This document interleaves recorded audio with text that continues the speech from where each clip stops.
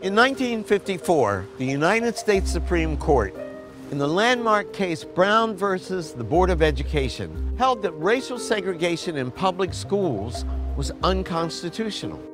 Where desegregation was accepted and implemented, the strategy was successful. But in many parts of the country, it would take much more than a court order to change public opinion rooted in centuries of anti-black racism. Politicians in county and state governments across the South found ways to go around the laws. Sometimes they slashed state funding for public schools that integrated. Sometimes they supported private academies attended predominantly by white students.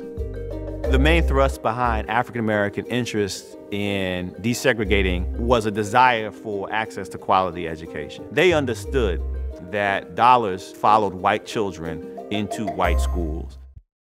In American politics, the Southern strategy was the Republican Party's policy to gain political support in the South by appealing to the racism against African Americans harbored by many Southern white voters. As the civil rights movement and dismantling of Jim Crow laws in the 1950s and 1960s visibly deepened pre-existing racial tensions in much of the southern United States, Republican politicians such as presidential candidate Richard Nixon and Senator Barry Goldwater developed strategies that successfully contributed to the political realignment of many white, conservative voters in the South to the Republican Party that had traditionally supported the Democratic Party. It also helped push the Republican Party much more right.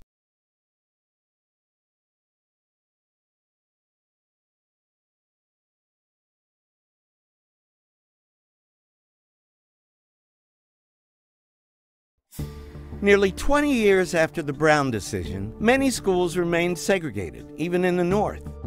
And nowhere was this more evident than in Boston, Massachusetts. In response, the NAACP presented a class action suit demanding that schools and educational officials should act. In 1974, a federal judge in Massachusetts ruled that students in Boston would be bused from one neighborhood to another neighborhood to balance school systems racially.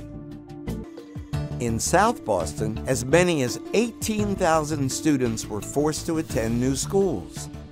Angry protesters carried signs, hurled bricks at buses, and blocked school entrances. Opposition to integration continued well after the initial violence subsided. Many middle-class white families moved to the suburbs, abandoning the city's public school system.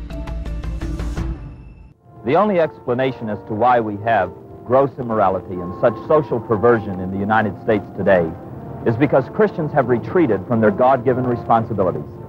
They have not resisted Satan sufficiently.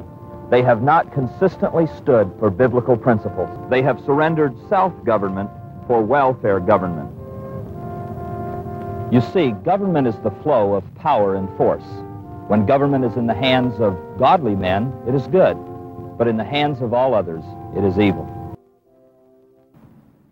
The real challenge to Christians in this country is, do we really want to save America? Do we want to prevent it being taken over by a godless atheist? Now, if that sounds extreme, so be it. But that is the challenge we face because the other side is working. And the question is, are we willing to work too?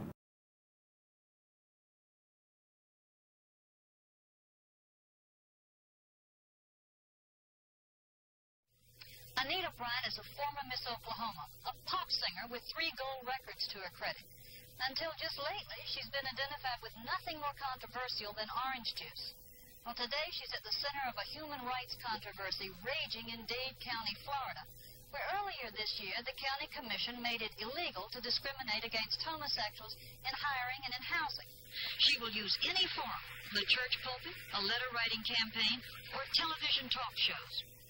For several years I've been praying for God to revive America. When word came that there was an ordinance in Miami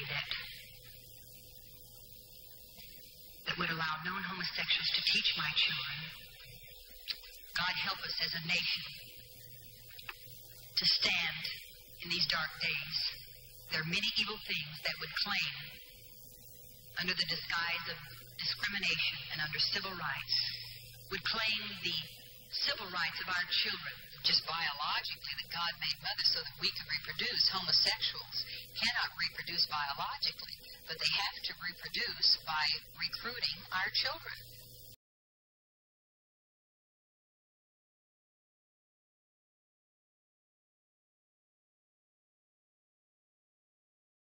Scientists at the National Centers for Disease Control in Atlanta today released the results of a study which shows that the lifestyle of some male homosexuals has triggered an epidemic of a rare form of cancer. While Reverend Falwell prepared to release his guidelines for curbing AIDS, homosexuals protested outside. Falwell claims too much emphasis has been put on finding a cure and not enough on preventing the spread of the disease from the gay community to heterosexuals. Homosexuality is a sin.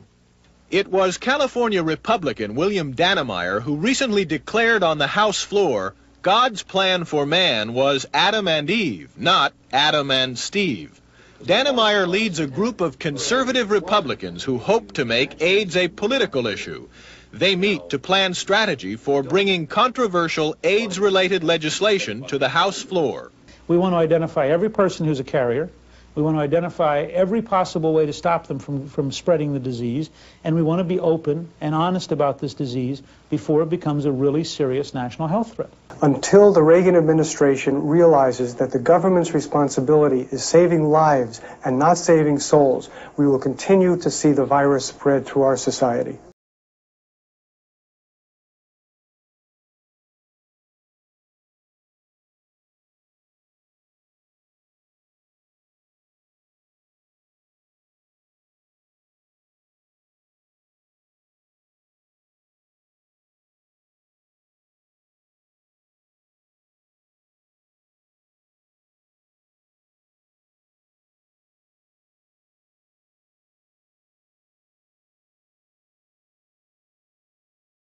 Steve owns a gym in Houston, but if Proposition 1 passes, Steve will be forced to open the women's locker room to anyone who claims a female identity.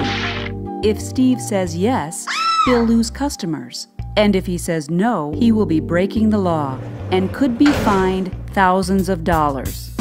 Houston is already a tolerant city. Vote no on Houston Prop 1. Protect freedom and preserve safety.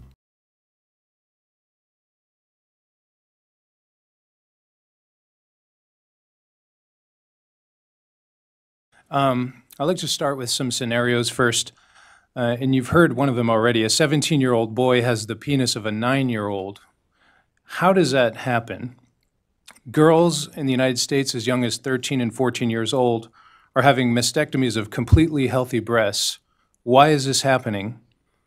NIH-funded research is examining the effects of kids as young as age 8 receiving injections for gender transition. Who is allowing this? Step back, talk about some definitions. What is gender dysphoria? It's a mismatch between a person's physical sex and their mind's perception of that sex. And this is a real condition, and these kids, of course, deserve all the care and attention and love in the world. But we're concerned about medicalization. Most of these kids, as Ryan said, will actually grow out of this condition either through watching and waiting or help from a therapist or psychologist. There's a newer phenomenon of adolescents, particularly teenage girls and some boys who are suddenly developing this condition. Dr. Lisa Littman did an excellent publication about this. What is all this predicated on? Something called gender identity. And this was defined in a court case as a person's core internal sense of their own gender. What's interesting I found in this case is they said that this gender identity is the primary factor in determining a person's sex. This is an ongoing case, and not biology. That's incorrect.